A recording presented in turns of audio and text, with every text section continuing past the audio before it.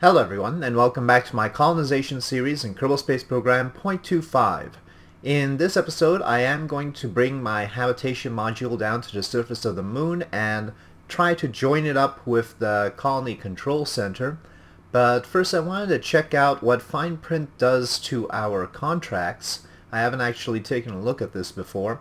And let's see, we've got chart source of data anomaly near site 7R059 on Minmus with a rover. Okay, that's interesting. Look, I don't know, maybe we should focus on the moon, but we don't seem to have anything for the moon. How long is this going to be? It gives us 3 years. That's a long time. I'll pick that up. It seems to drive by alpha site, drive by beta site, drive by gamma site, and then 60 science after all that. So that's worth 120 science. And that's more of what I'm paying attention to. These days I've come to figure out that really I'll get the funds some way or another. The science is much more interesting to focus on. Perform aerial surveys of Kerbal and altitude between those altitudes.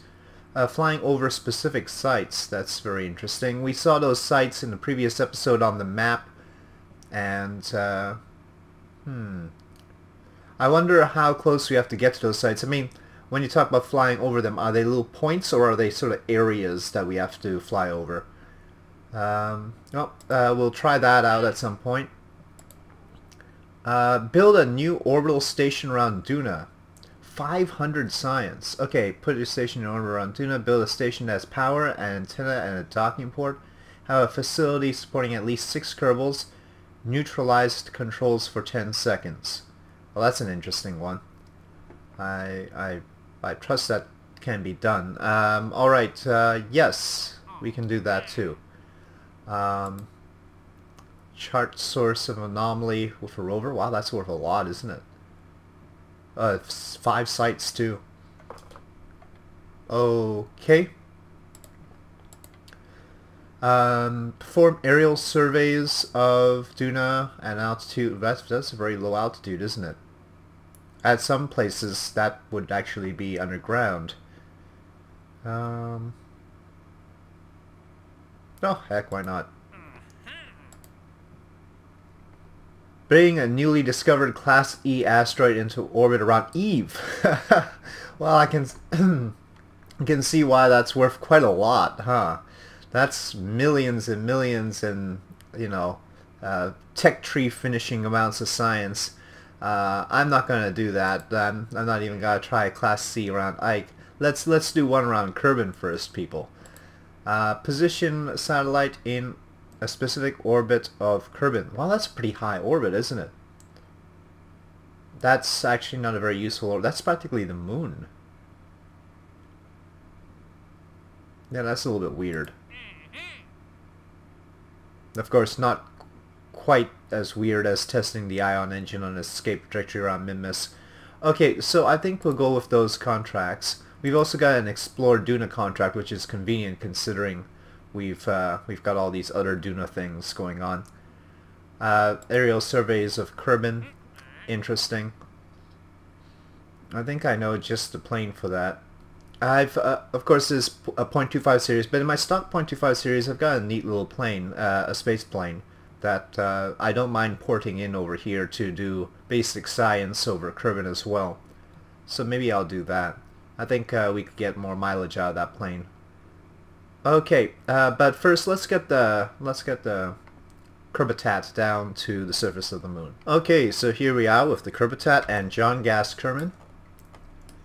Must remember that we do have a Kerbal on board, and so I have to be extra careful. Okay, I decided to bring the orbit in at periapsis, the safest thing to do so that we don't crash into the planet since our periapsis is already pretty low, and that will give us an intersect point with a gap of 1.1 kilometers. So let's head for periapsis and do that.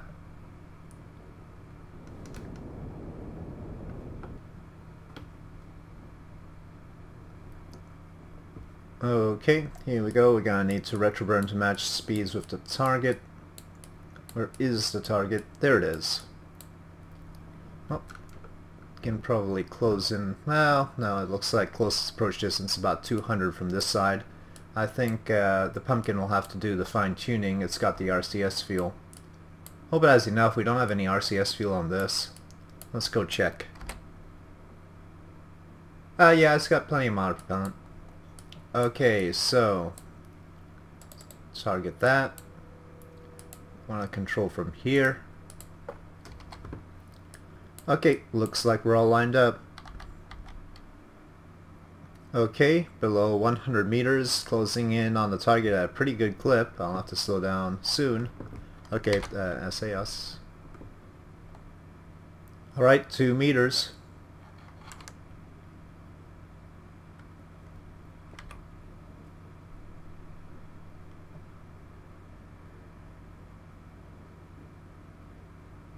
We have contact.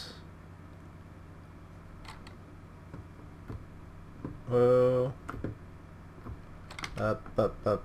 Doesn't look like it's really magnetizing here. Okay, there we go. Alright, now docked with John Gaskerman and his Kerbitat. We will transfer fuel to the orange, not the orange, the pumpkin. Okay, and we've got some more fuel in here.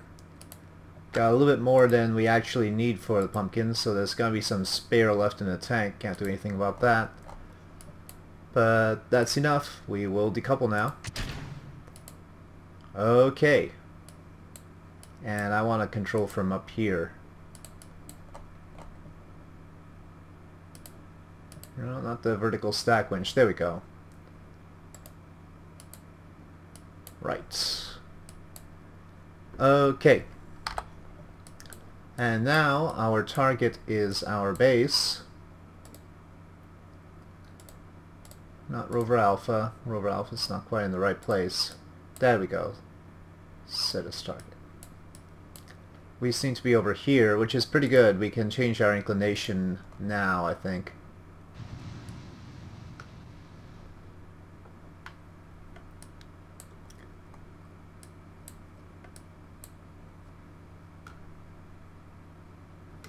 What's the actual latitude of that location? It's only 8, but to hit it we need a higher inclination. That looks pretty good. Okay. I'll do a separate retro burn here. The pumpkin is not spinning at all, so that's all good. Okay, I don't want that to be doing... Oh, now it's spinning, but I don't even have SAS on.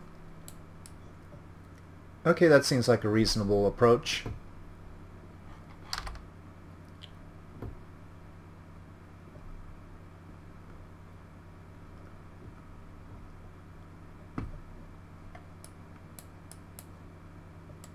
Let's put the landing gear down, not the airplane landing gear that we use to roll these things around. We want these. Nah. Deploy, is that right? Okay, yeah. So we want to retract that landing gear. There we go. Descending through 30 kilometers and still looking good.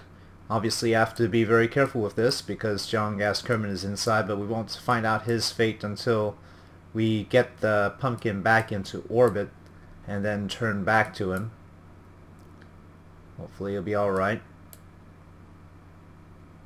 Should just make sure brakes are on. Hopefully that'll stabilize him. I mean, of course he's not going to be on his wheels, but still.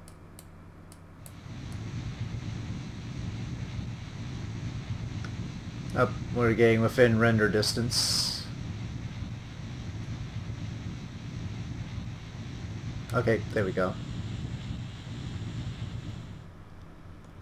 Well, our light tower is certainly quite a beacon from this view. Interesting light effect, because now we're not only rendering the light from the light tower, but also it's struggling to render the pumpkin's own lights, and as a result it really doesn't want to do that to any precision, and that's why we're getting this sort of angular sort of lighting effect.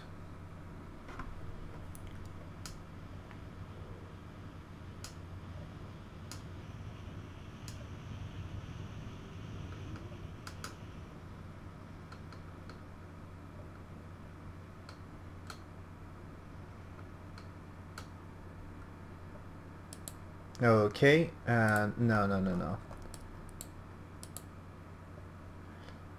Undock. Oh, close whatever that happened.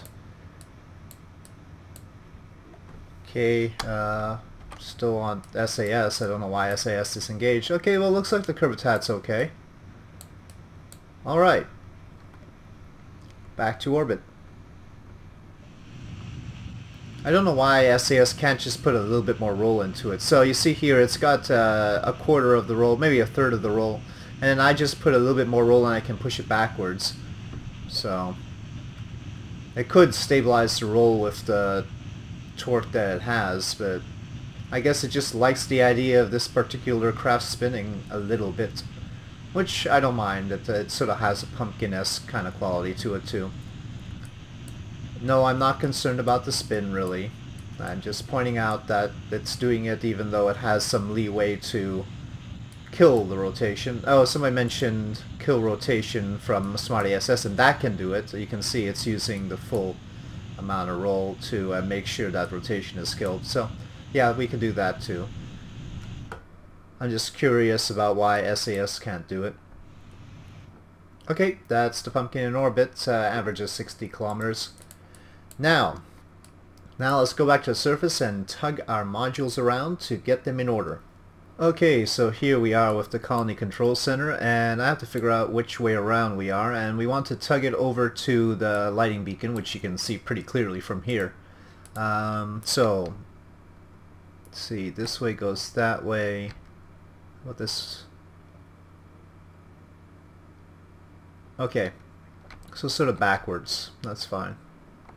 Better take it slowly.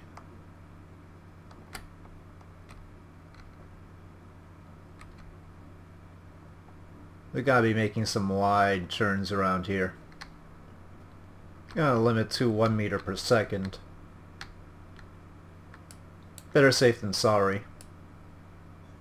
These are expensive modules, and nothing else on the moon is going anywhere, so we're not in any hurry.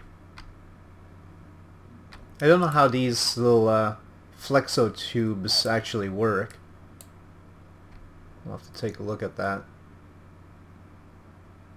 There's a set of tubes that are Kerbal attachment system type tubes, and for that we'll have to have a Kerbal around here. We do have a Kerbal around here in the Karbonite, so he can help out.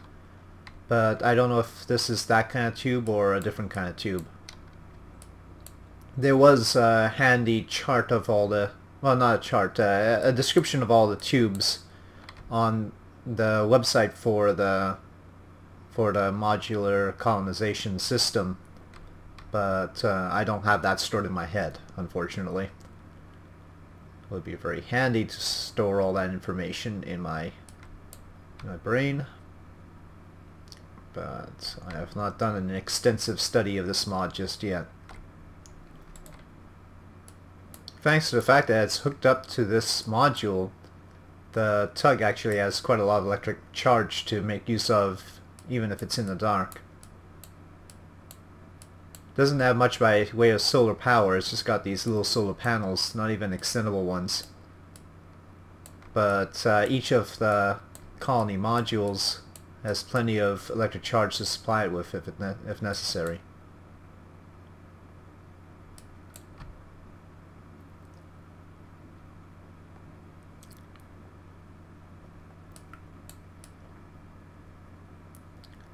Now this is basically the front door of the colony.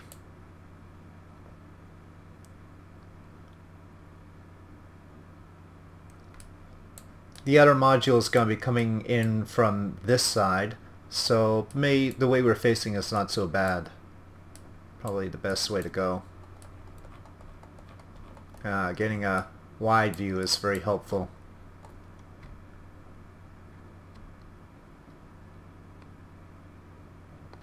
Oh, people always tell me to go into docking mode. Let me make people who tell me to go into docking mode happy. I'm going into docking mode to drive this thing. I've never ever seen that makes any difference, by the way. Maybe on Minmus once. I'll take it back. Though that rover ended up having trouble anyway. Okay, I think that's sufficiently close. There we go, there we go. I guess it still thought that brakes were on. And brakes should be on right now. Let's stop it. And I want to get the legs deployed here.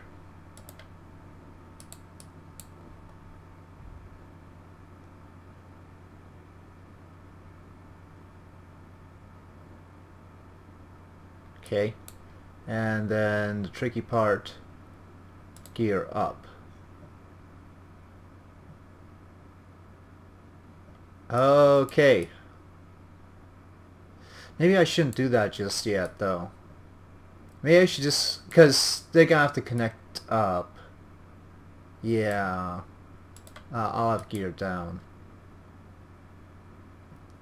You know what? I might never actually use these legs. It might be necessary to just keep them on the landing gear.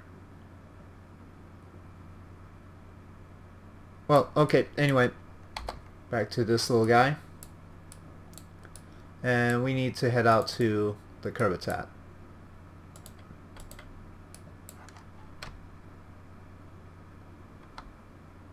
Okay, we're sort of lined up. Let me park this. And no, wow, that's... there we go. John Gas Kerman, brakes are on. Let's deploy landing gear.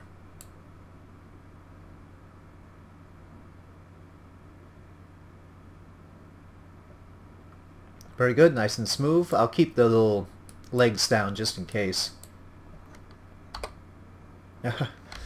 Wow, this thing, I've got so many craft around that it's a little bit difficult to pick the right one. Okay, let's try and dock.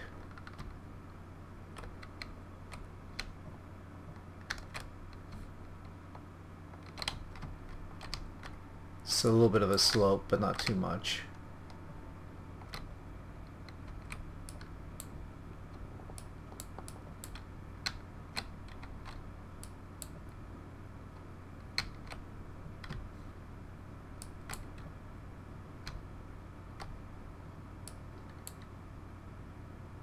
Oh yeah, the landing legs actually get in the way, don't they? Let's see. Yeah. Let's jump back. No, not like that. Okay, retract. This thing. If somebody knows what this is all about, please tell me, because it might be a problem going forward. Okay. So we want to go that way. And we want to have parking brakes off.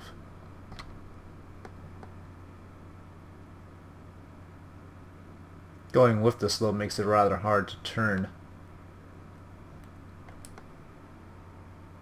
I'm actually basically applying brakes here. It's the slope that's actually moving us forward.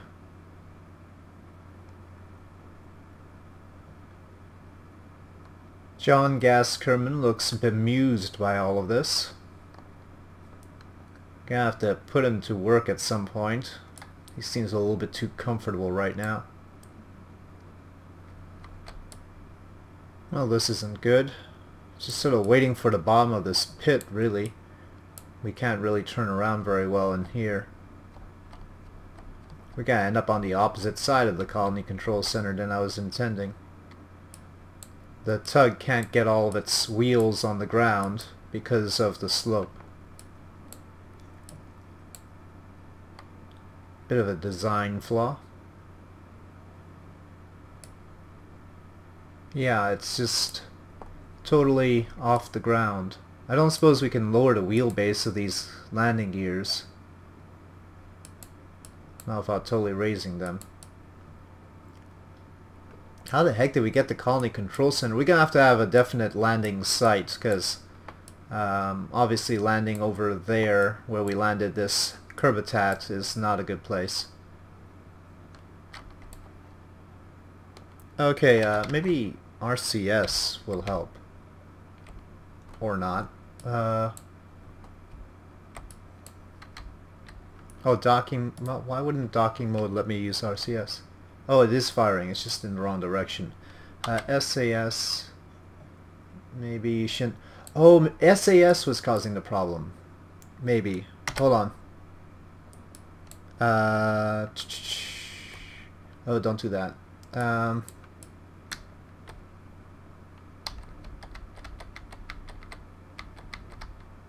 Maybe SAS was saving us. Hold on. Let's see. Whoa, whoa, whoa, whoa, whoa, whoa. Okay, docking mode again. Maybe you guys are right. Docking mode is important. No, that's going the wrong way.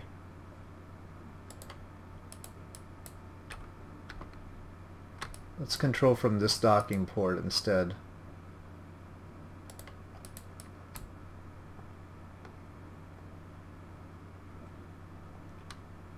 Okay, that seems to be working better.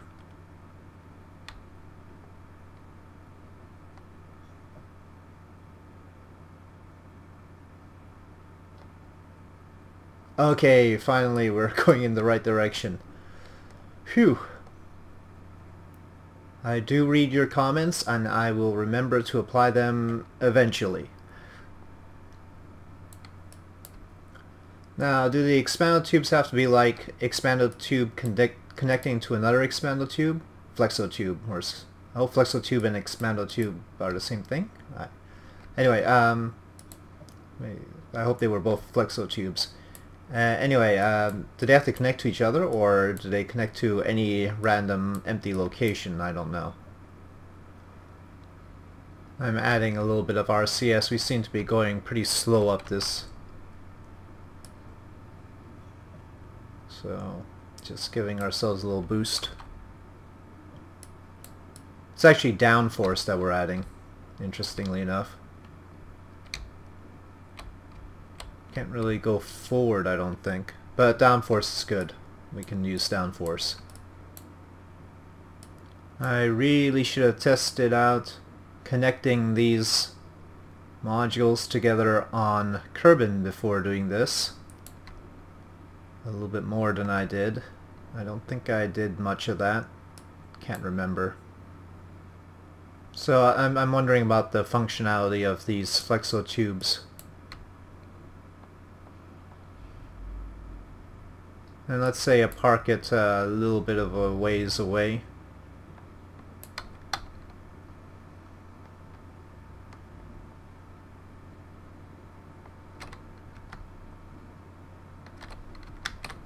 Park. Now I switch back over to this. What can I do with this? Can I get a Kerbal out? Hold on. Let's go this way.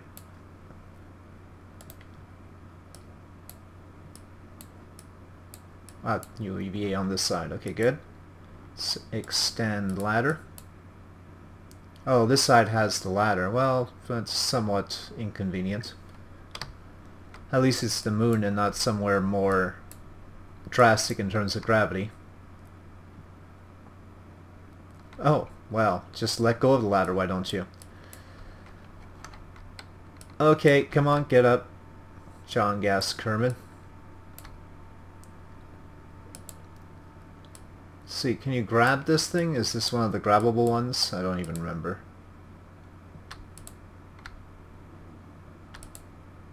Okay, yeah, grab. Oh, not like that.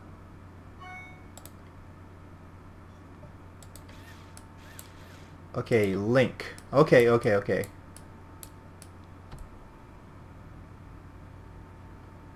Open transfer GUI. Is that what I want? Or do I want the transfer GUI? Or do I want to... transfer GUI. Okay. Let's open transfer... Too far away. Okay.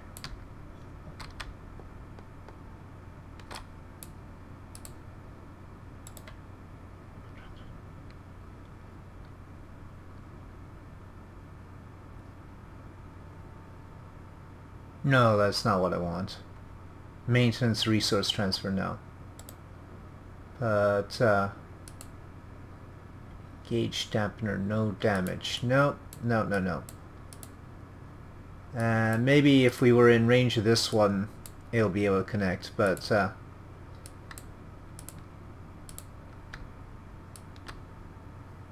whoa, whoa, don't knock the whole thing.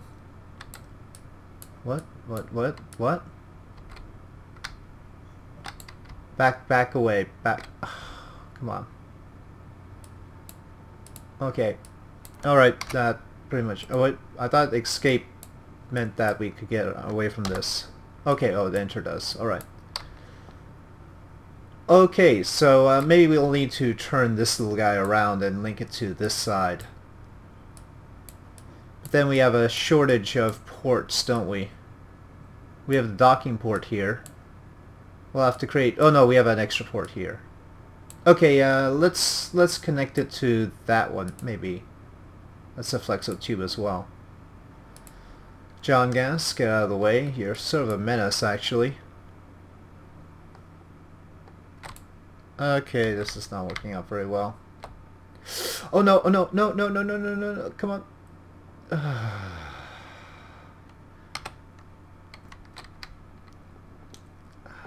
Use that downforce. Okay. We're going way over. I mean, I don't know where we're going. The slope is taking us to places unknown. Come on. Oh no.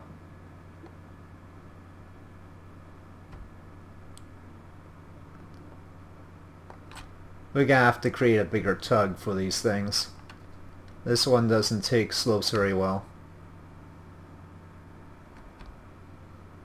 I'm having difficulty turning within the space that we've got.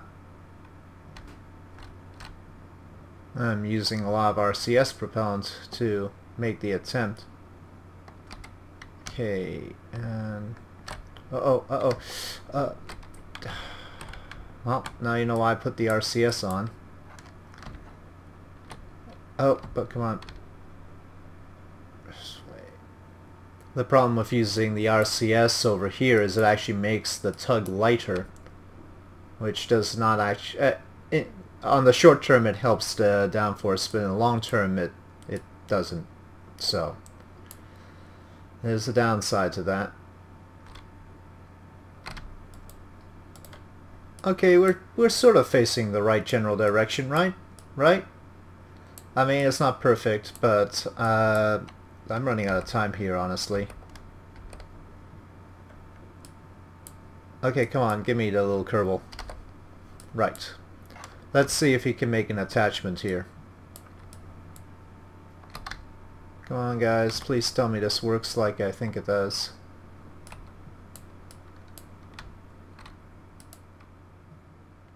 Link. Okay, whoa, we've got a link. Phew! Okay. That is the start of our colony. Let's get him back in the Kerbitat. And then we'll inflate up the inflatable hab module. Grab. And board. Okay, John Gas is in. Now, inflatable hab module. Deploy.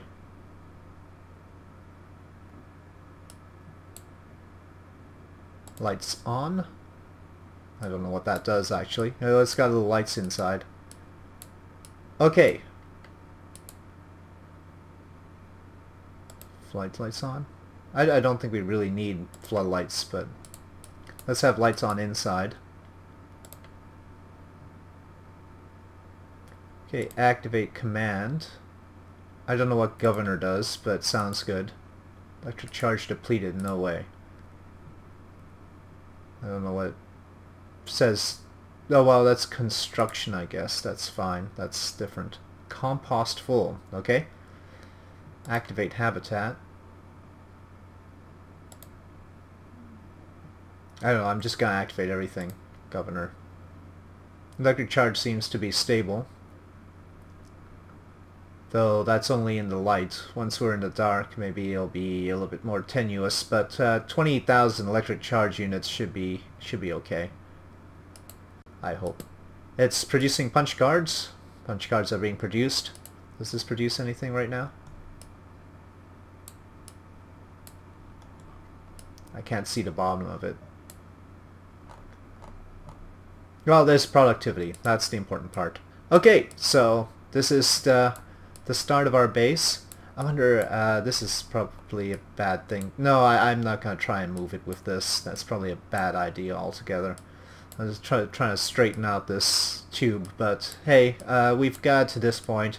I think we can be satisfied that we've got a good thing going here. So everything else we'll have to land stuff a little bit further away, but I'd rather have it up slope than down slope. I don't want to tug it all the way up. Perhaps we need to deploy a new tug. That's another thing. Okay, anyway, this has taken quite a while, so this is all I'm going to do in this episode. All of the maneuvering took a lot longer than it seemed to. And so we've gotten this together. It's a little meager sort of thing, but we can look forward to building up on it. And we've got another flex tube on this side, so you can sort of see, well, we'll find out. I mean, it probably needs some reconfiguring, but probably I need to design a better tug for that. This guy has done a marvelous job, but a little bit underwhelming. Alright, so thank you for watching. If you enjoyed this video, please do press like. If you have any comments or suggestions, please leave them in the comment section below. And I'll see you next time.